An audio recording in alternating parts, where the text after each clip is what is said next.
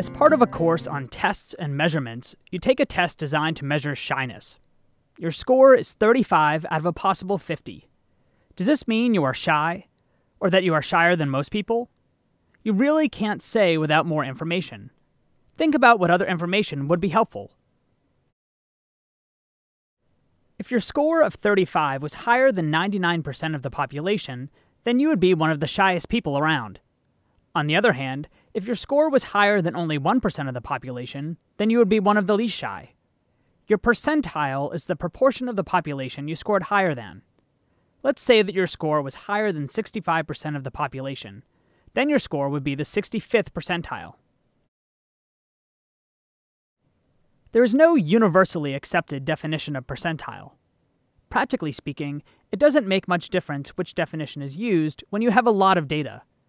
However, different definitions can lead to dramatically different results when there is relatively little data. There are two simple definitions of percentile. We will use the 65th percentile as an example. According to the first definition, the 65th percentile is the lowest score that is greater than 65% of the scores. This differs slightly from the second definition that considers the 65th percentile to be the lowest score that is greater than or equal to 65% of the scores. Neither of these simple definitions is explicit about how to round off.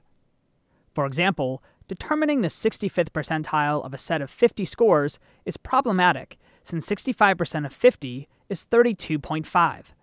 You could round off and define the 65th percentile as the lowest score greater than 32 of the scores, or you could define it as the lowest score greater than 33 scores.